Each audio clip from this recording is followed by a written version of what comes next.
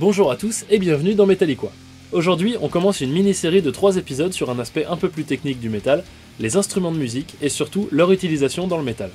Et donc on va attaquer avec la reine du métal, l'instrument indispensable à tout groupe de métal qui se respecte, la guitare.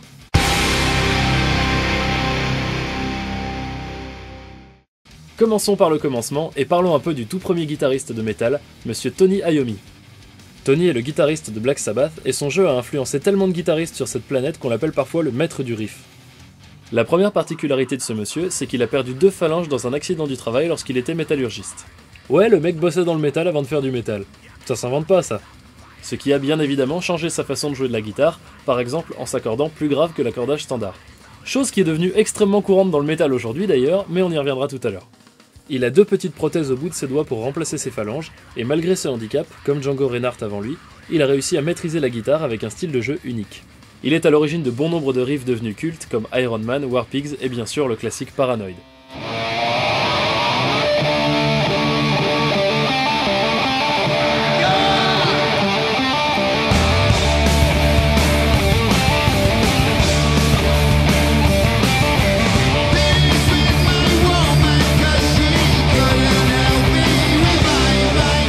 Un des aspects les plus importants de la guitare métal, c'est la distorsion.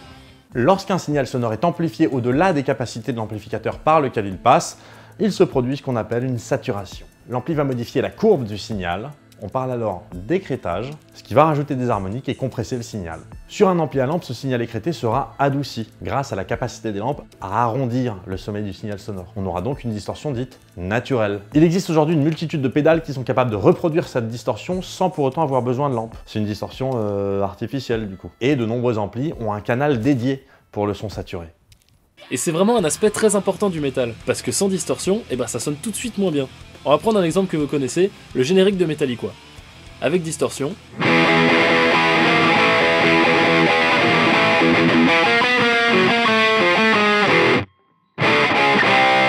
sans distorsion.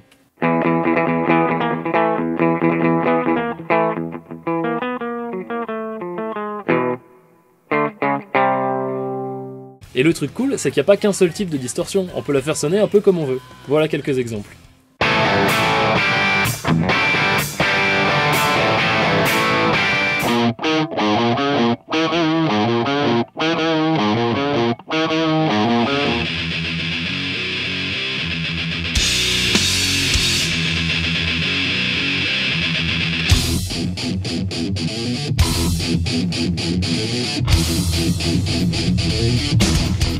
Outre la distorsion, il y a aussi la façon de jouer qui fait du son de la guitare ce qu'il est, et dans le métal, on aime bien quelques techniques en particulier.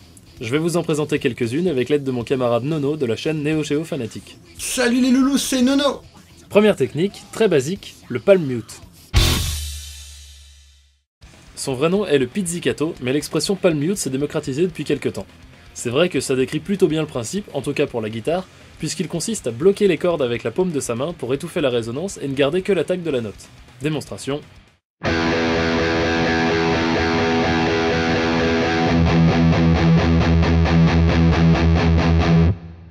Maintenant que vous savez ce que c'est, vous réalisez à quel point c'est répandu dans le métal. La technique est ultra populaire et est utilisée dans les rythmiques de tous les styles de métal.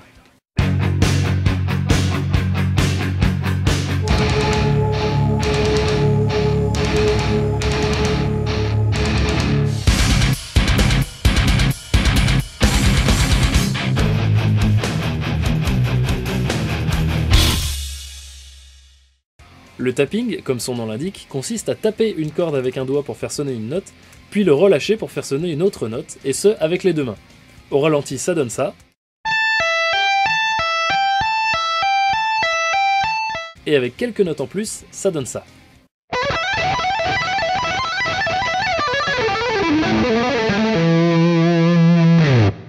Cette technique est le plus souvent utilisée pour les solos de guitare, mais certains groupes, comme Gojira par exemple, aiment s'en servir pour les riffs des morceaux.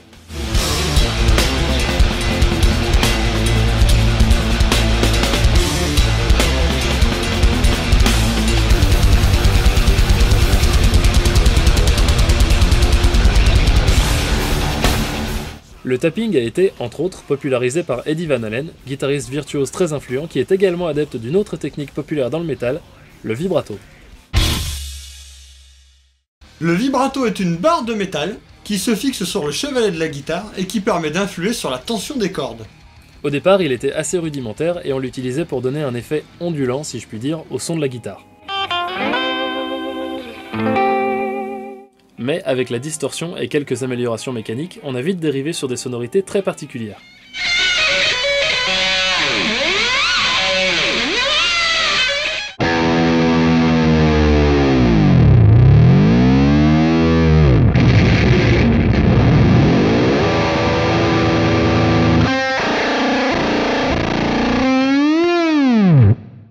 Aujourd'hui, la technique est très répandue dans le métal, notamment pour les solos de guitare.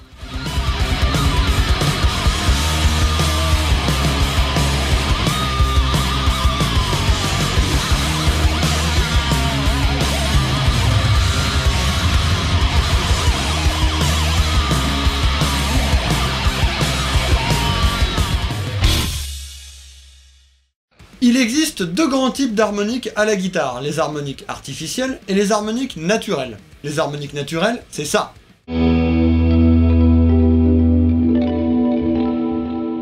C'est léger, assez aérien comme son.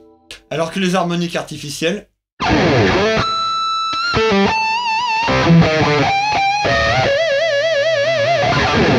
ça a un peu plus de patate.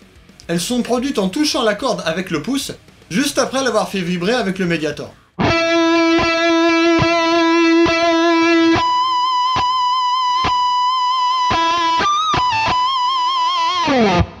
Elles sont très populaires dans le métal, certains guitaristes en ont même fait leur marque de fabrique, le plus notable étant bien sûr Zakk Wylde.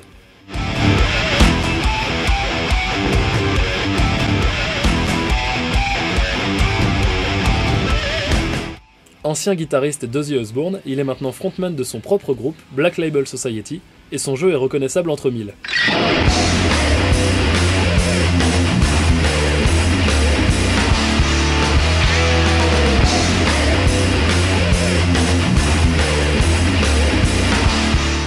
Ça, c'était pour la forme, et maintenant pour le fond, quelques notions de solfège.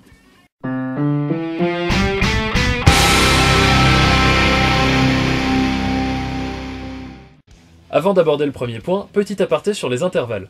L'écart entre deux notes est appelé un intervalle.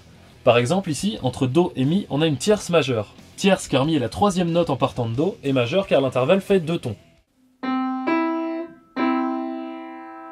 La tierce mineure de Do, Mi bémol, est espacée de seulement un ton et demi.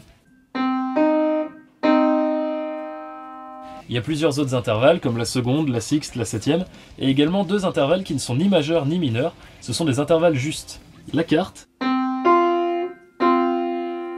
et la quinte. Voilà! C'est tout ce qu'il y a! Unisson, quarte, quinte et c'est marre! Tous les autres intervalles, c'est de la merde! Ah, c'est pas tout à fait faux, Père Blaise. On va d'ailleurs parler de la quinte tout de suite avec le power chord. Voici la base ultime du métal.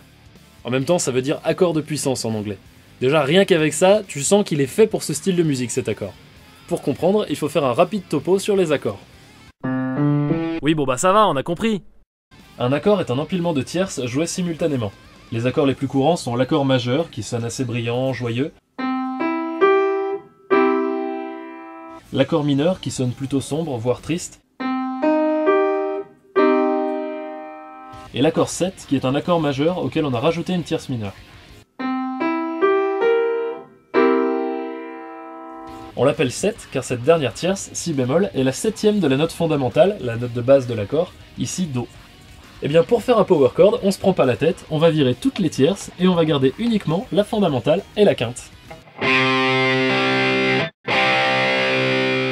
La quinte étant un intervalle juste, il est très stable et c'est donc ça qui va faire la fameuse puissance de l'accord.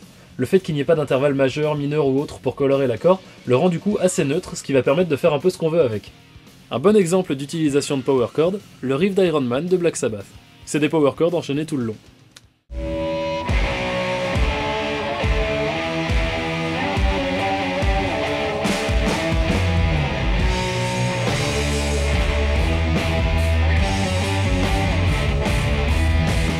Son utilisation est prolifique dans le métal, car non seulement il sonne très bien avec de la distorsion, mais en plus il est très facile à jouer. Et donc beaucoup de guitaristes qui n'étaient pas des virtuoses au début ont créé des groupes qui sont aujourd'hui légendaires. Dernier point de solfège, le triton. Le fameux triton. C'est un intervalle qui peut être noté de deux façons différentes selon la note avec laquelle on l'écrit, soit une quarte augmentée, soit une quinte diminuée. Mais dans les deux cas, ça sonne pareil. C'est très dissonant, à tel point qu'au Moyen-Âge, cet intervalle était banni de la musique religieuse, car on y voyait une manifestation du diable dans la musique, en latin Diabolus in musica. Diabolus! Pourtant, il est très utilisé dans la musique. Rappelez-vous l'accord 7 que je vous ai montré tout à l'heure. Eh bien, entre le mi et le si bémol, il y a un triton. On l'appelle comme ça parce que c'est un intervalle de 3 tons, tout simplement. Et du coup, comme c'est dissonant, ça sonne sinistre, et Tony Iommi s'est dit que ça ferait un super riff pour leur chanson Black Sabbath.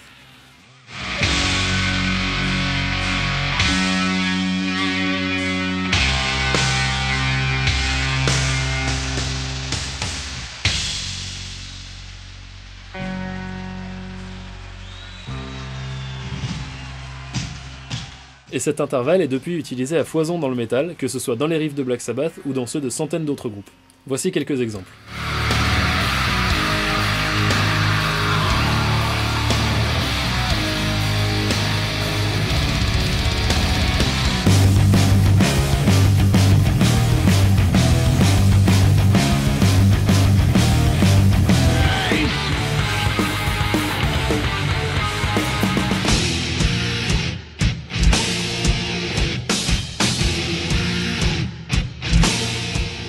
Voilà, je vous embête pas plus avec le solfège, désolé d'être resté sur des notions aussi basiques, mais au moins comme ça tout le monde a compris, pas vrai? Je vous parlais tout à l'heure d'accordage. Dans le métal, on a souvent tendance à toucher à l'accordage des guitares. Tony Iommi a commencé en s'accordant plus grave pour que les cordes soient moins dures à appuyer à cause de son handicap, mais du coup, la pratique s'est énormément développée dans le métal. L'accordage de base de la guitare est le suivant. Mi, La, Ré, Sol, Si, Mi. On l'appelle souvent l'accordage en mi standard. Le premier changement qu'on a pu voir, c'est qu'on a descendu toutes les cordes d'un demi-ton. Ça donne l'accordage en mi bémol standard. C'est très utilisé dans le métal, par des groupes comme Slayer et Motörhead par exemple. Au final, ça change pas grand chose, si ce n'est que c'est un poil plus grave que la normale, donc ça sonne un peu plus lourd, et le chanteur n'est pas obligé de chanter trop aigu.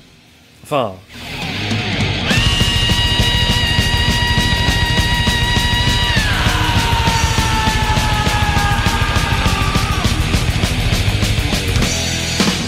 Depuis, ça a continué, on voit des groupes qui sont encore descendus d'un demi-ton pour jouer en ré standard, et ainsi de suite. Une autre forme de changement d'accordage est ce qu'on appelle le drop. Ça consiste à baisser sa corde la plus grave d'un ton. Donc sur un mi standard, ça donne Ré, La, Ré, Sol, Si, Mi, le fameux drop D. Ça permet d'aller un peu plus dans les graves, sans avoir à descendre toutes les cordes de sa guitare. Et ça facilite aussi énormément les power chords, puisque la position est encore plus simple, et donc on peut faire les changements d'accords beaucoup plus rapidement.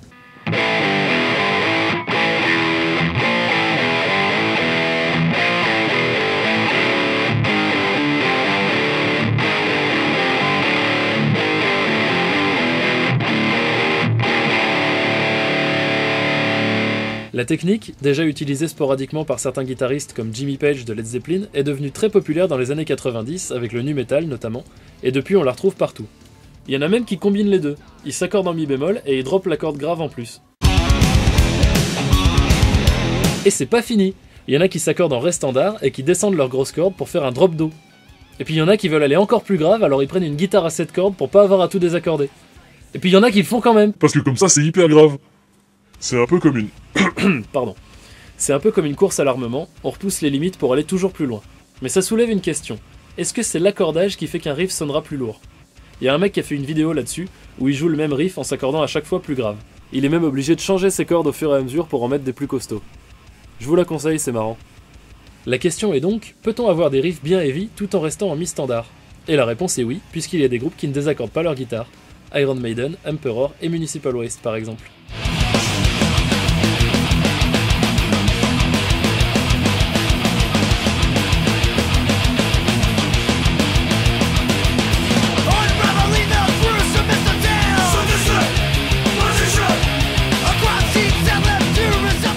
Voilà, cet épisode sur la guitare touche à sa fin, j'espère que ça vous aura plu. On se retrouve très vite pour la suite de cette mini-série sur les instruments. Salut à tous!